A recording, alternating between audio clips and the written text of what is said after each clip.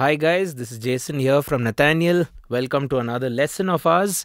In this lesson, well, what you heard in the introduction performance which I did is, a section of a song was done and dusted if you think about it. And what you need to know, my right hand was just playing one chord. C major, if you will, right? And that's what I'm going to try and work on in this lesson, to take two chords which you use very often in songs, especially during pop songs, rock songs, and traditional songwriting, which involves around just two chords, major and minor chords, isn't it? So we take those chords and place them in the right hand and then see how the magic can happen with actually the left hand, right? Because usually we focus on the shapes of the right hand, we get into the voicing, we get into lots of stuff just for the right hand, and we assume that the chord is sort of complete. But actually it's not.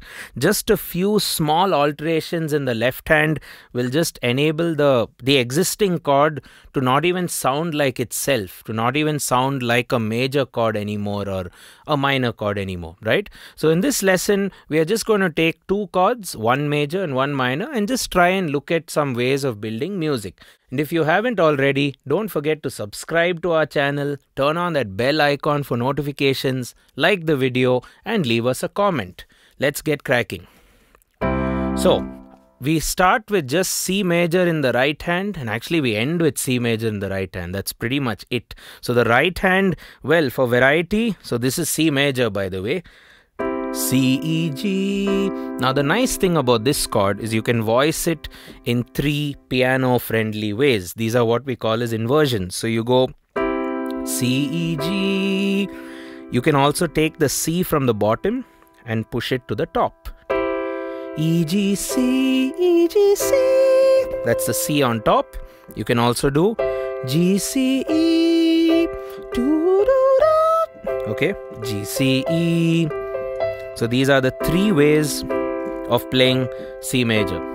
Beautiful sounds, right? So you go, what I'm doing in this lesson, since I like the sound that way, is to go G, C, E, sort of comes to the middle of the keyboard, and it reminds me of my favorite songs like Imagine by John Lennon, Let It Be by the Beatles. So you have their voicing generally is around here, is around middle C, because it makes your voice really shine through, right? Especially for a male singer, because male singers have lesser range, right? In general, I think playing chords in and around the middle of your piano or middle of your keyboard, this is what they call popularly as middle C.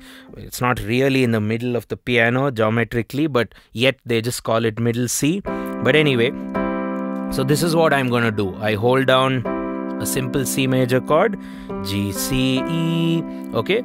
And in the left hand, normally the bass note of C major is going to be C, isn't it? So it has a very resolved and stable kind of sound, isn't it?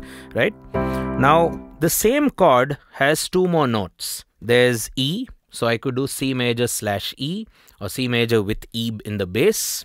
So this sounds like it's yearning to resolve somewhere. This sounds like it wants to go somewhere. It actually sounds like it's not at home. It's not the tonic chord as it's called. So it's just the fact that you've altered the root of the chord. So the intervals start changing. So C with E in the bass, okay? You could also do C with G in the bass, which is the other note of the C major chord. See, that wants to resolve somewhere else, right? So C with E bass wants to go to F major, right? Or C with G bass seems to want to go to G. But C with C bass seems to just be happy where it is, right? So that's the effect of a chord, a standard triad with a altered or a different bass, which we also call as a slash chord, okay? Now, this entire thing which we'll work on in this lesson, let's just keep it in the C major scale, which is C, B, A, G, F, E, D, C. So that's your C major scale.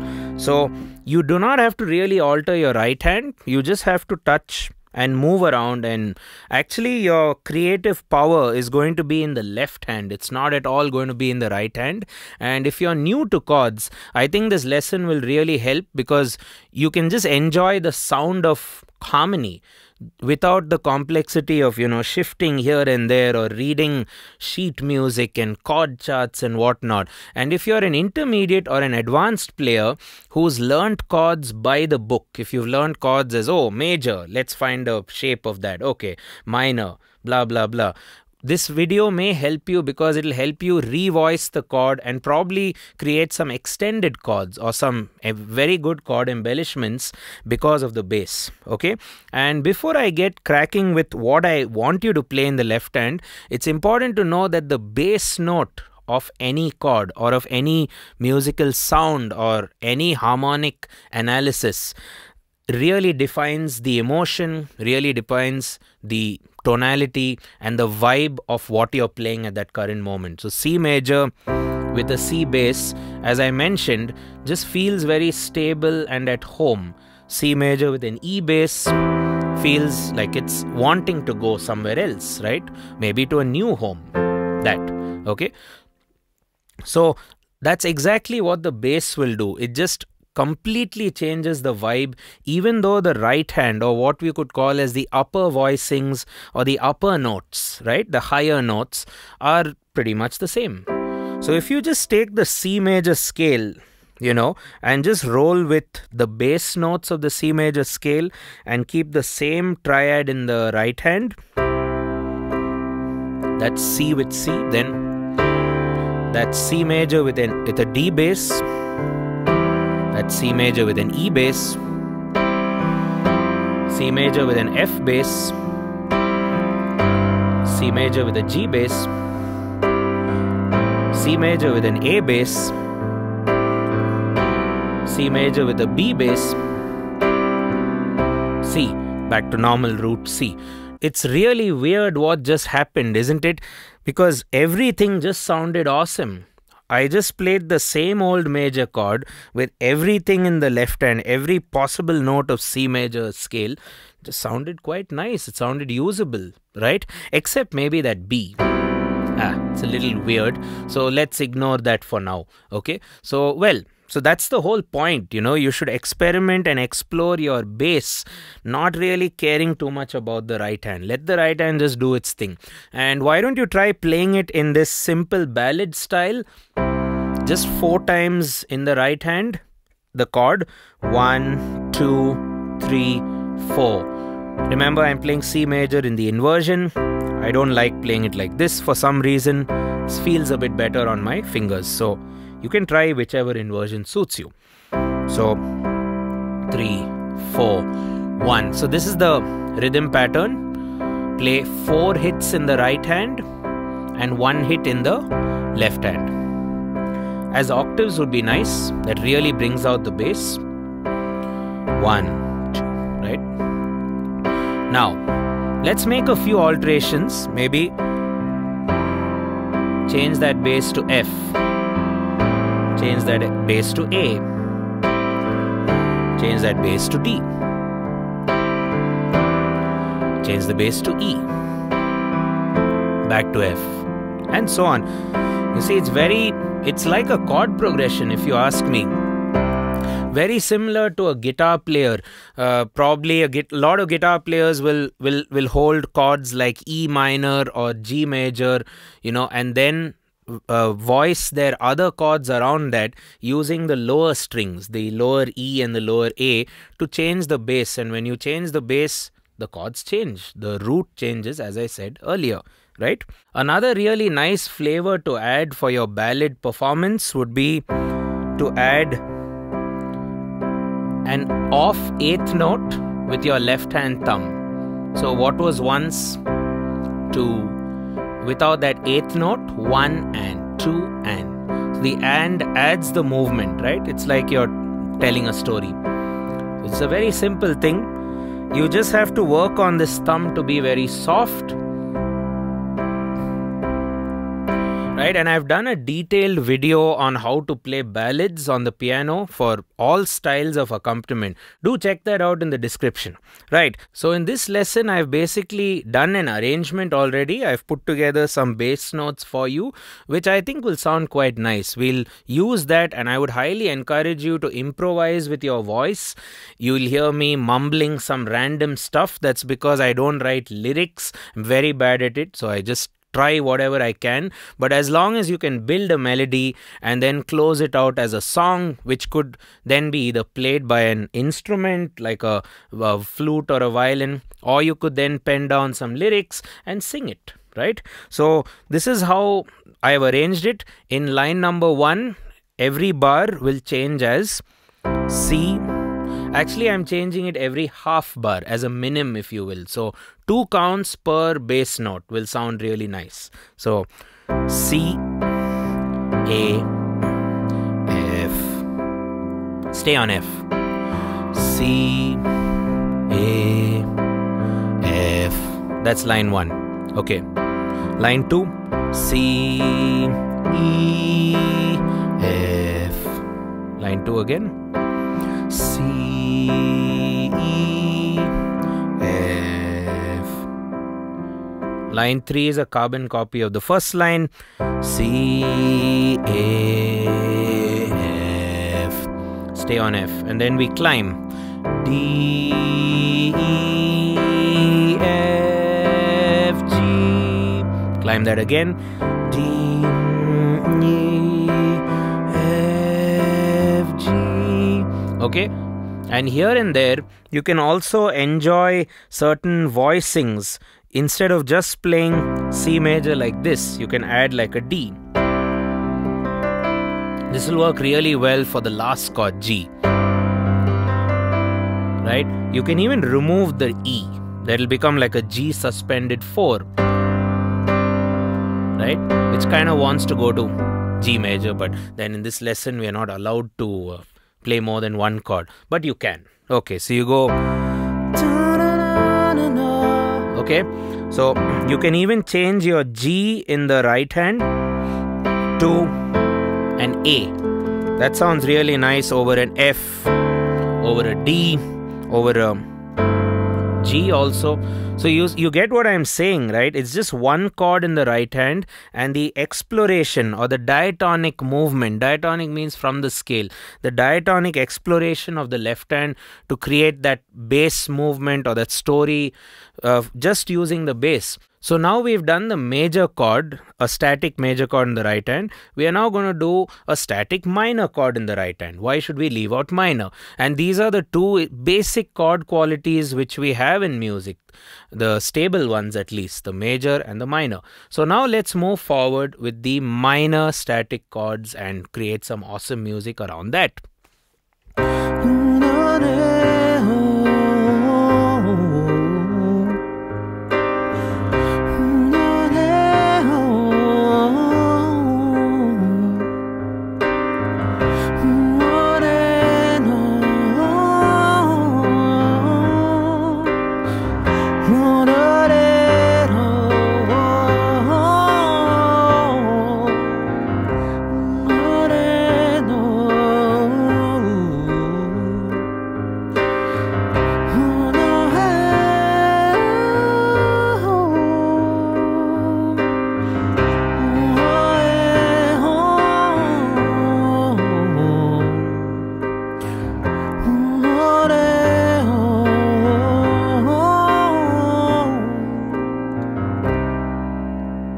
Right, so continuing on our study of static chords, earlier we just looked at the major chord. Now we are just look what you just heard in this demonstration was a minor chord, and I took nothing but C minor. So how do you get C minor now? C, E flat, G. It's inversions. E flat, G, C, or G, C, E flat. I kind of like either actually, so I wouldn't mind doing C, E flat, G or G, C, E flat. I'd leave that to you. Maybe you like playing E flat G C. So figure out which inversion. The inversion needs to be explored by your right hand. That's pretty much all you're doing in the right hand. Picking a major or a minor chord, inverting it, choosing one of those inversions and just banking on that for the whole journey. Okay, so the left hand now can be moving. Of course, it moves around, but then you can't do a movement on the C major scale, right? Because the C minor chord is derived from, well, mostly the C minor scale. So what I'd like to share when I'm composing on minor is, first of all, you build the natural minor, which is, that's C natural minor. What did I do there? Always for minor, we definitely should flatten the third. So E becomes E flat. Then you have your A becoming A flat. So that's 6 flat. B becomes B flat, which is 7 flat. So that's your natural minor. But what I like to do when I'm composing or just improvising in general on the minor tonality is to try and look at it like a hybrid minor scale. So what I mean by that is, you just make sure your 3 is flat. Make sure the 3 is not normal 3. It's always 3 flat. While your 6 and your 7 can be played around with all its permutations. So in other words, you could do 6 flat or 6 natural. 6 flat, 6 natural. Very Dorian. That's very natural minor or minor, right? It's Dorian or even melodic minor. And then you take the 7 flat. That's 7 flat. That's your 7 natural. That's B. That would be harmonic. That would be the jazz melodic minor. And you have Dorian.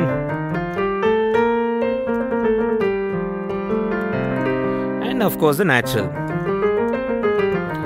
So in other words, what I'm trying to say is, you play around with the 6 and the 7.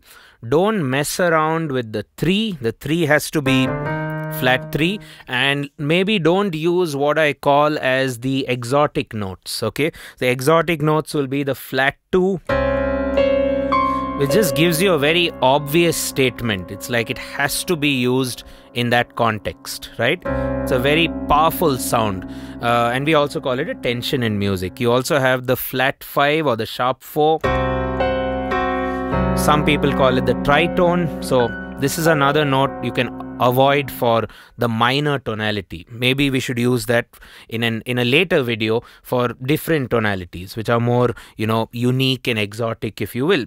So these are the scales we can build. We have the natural minor, the harmonic minor, the Dorian, and the melodic.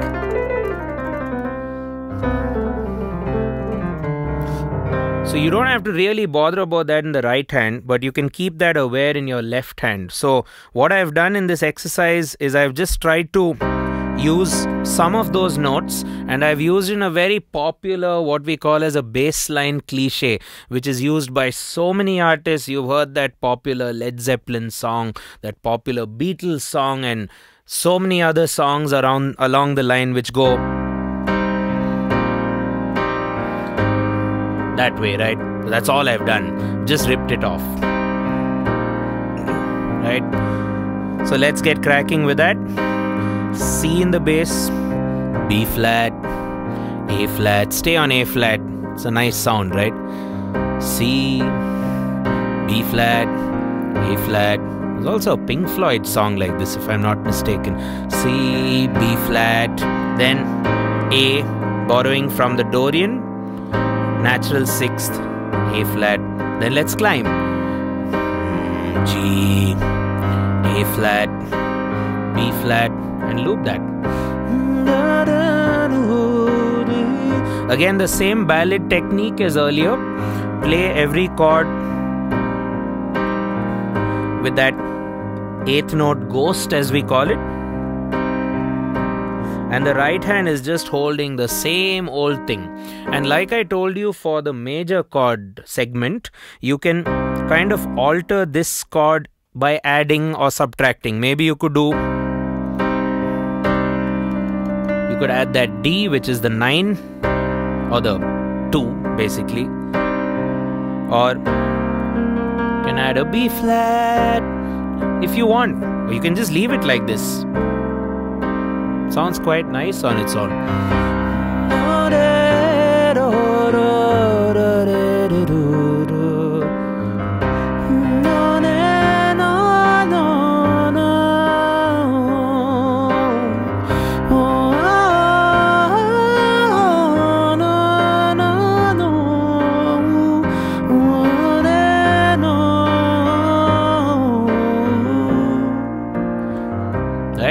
So if not anything, this is at least one section of your song, right? It could be like an ambient verse, it could be a bridge, who knows, it could even be a chorus, and also depends on how you use it. You can use it in a rhythmic sense. For example, there we go. You know this Ray Charles song, I'm sure. Hit the road, Jack, right? So it depends on how you use it, really. If you groove it, it's gonna sound, bluesy or like a rock song. You can even do,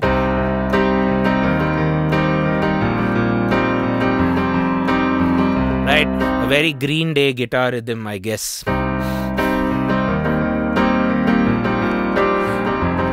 Remember, I said I'm also very influenced by what the guitar players do in a lot of these folk songs, rock songs. Even if you look at the way the banjo is played, banjo is another nice instrument to get inspired by this constant lingering note technique, because some of these instruments like the banjo are actually tuned that way. Like the banjo, if you were to just play it without fretting anything, it's the G major chord. Generally, that's the tuning they have for it, right?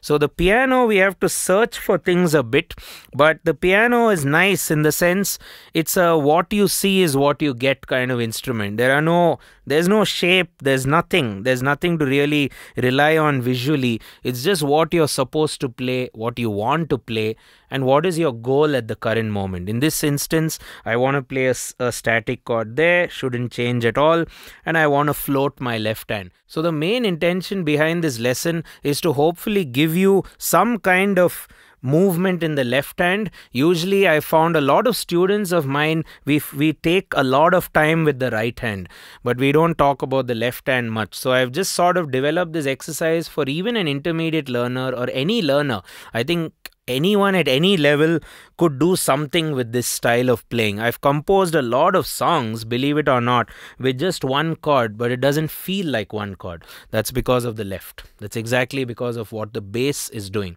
Right, guys? Again, this is Jason here from Nathaniel. Thanks a ton for watching this lesson. Don't forget to like, share, subscribe to our channel, hit the bell for notifications, and all of these lessons are supplemented with a lot of my handwritten notes, which will be available for this lesson, a lot of the previous lessons of the past, and every single lesson in the future. Cheers, and I will see you in the next one.